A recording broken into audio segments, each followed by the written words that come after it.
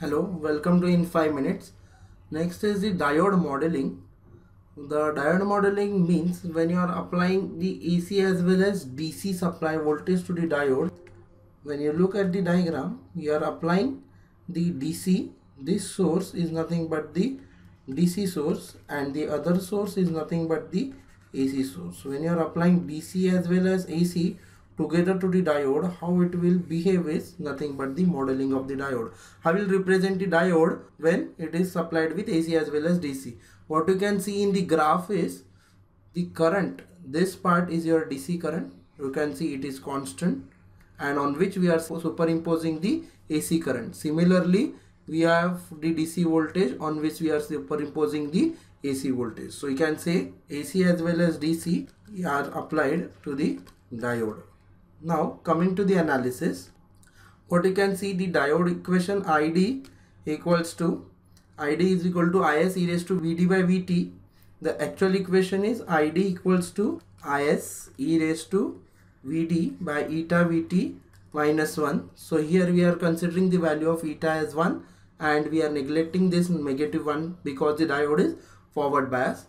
Now you have the voltage applied together of DC as well as AC. So instead of VD we have DC voltage as well as AC voltage divided by VT. Now separating the term, you have e raised to VDQ by VT into e raised to VD by VT. Now I am considering this first term.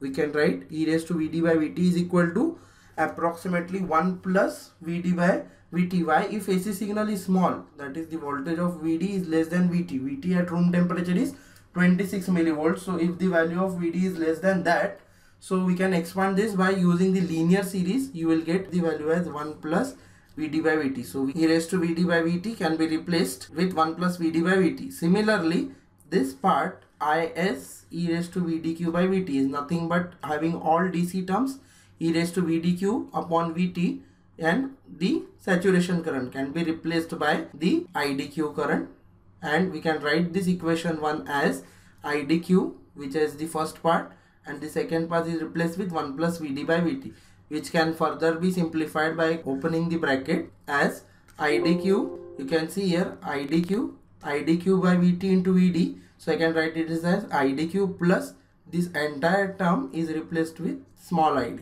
Now I suffix d can be written as IDQ by VT into VD. That is this equation I am writing here.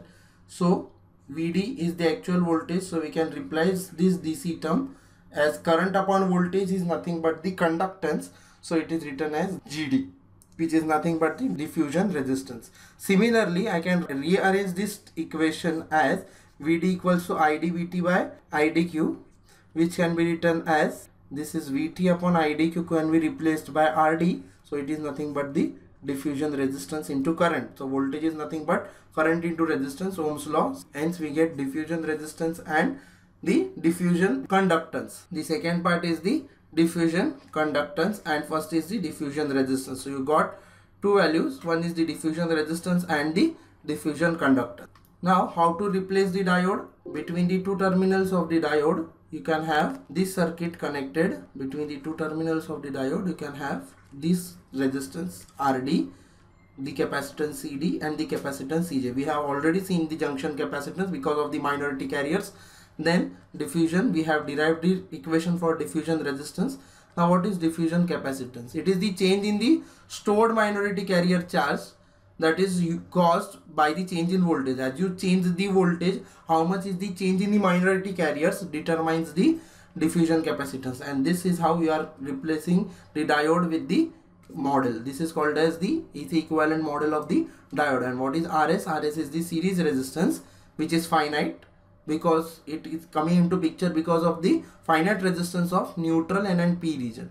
Now finding the total impedance Y can be written as 1 upon resistance, 1 upon RD is nothing but GD plus the reactance of the capacitance, which will give you the total admittance. Once you find admittance, you can find resistance as 1 upon admittance. This is how we can model the diode.